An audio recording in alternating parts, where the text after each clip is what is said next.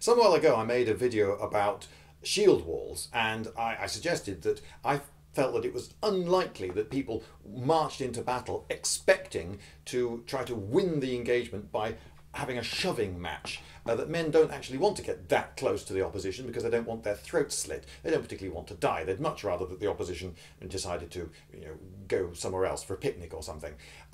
And one point I'm going to add to that is that one of the reasons that I don't think this happens is very simple. It's suffocation. Now, many years ago, a terrible event occurred at a British football ground.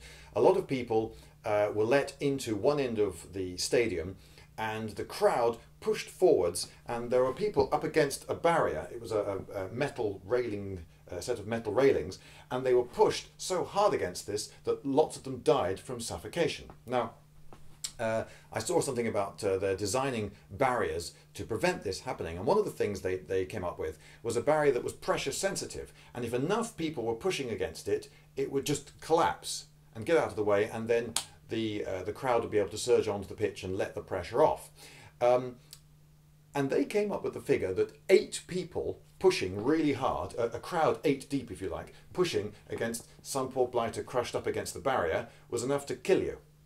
So they came up with a barrier that was strong enough to resist, say, 5 people pushing, but not strong enough for 8. So it wouldn't just break easily, but it would break before people died. Now, a formation 8 deep amongst hoplites and the like was quite common.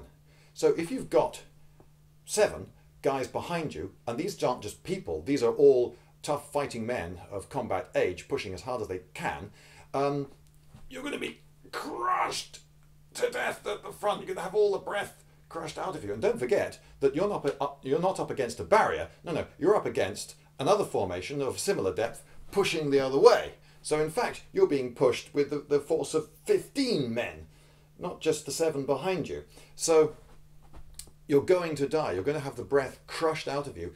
If that's the way people went into battle, actually expecting to win battles, then they were presumably also expecting to die of suffocation rather than anything else. And we don't generally read of this in the texts.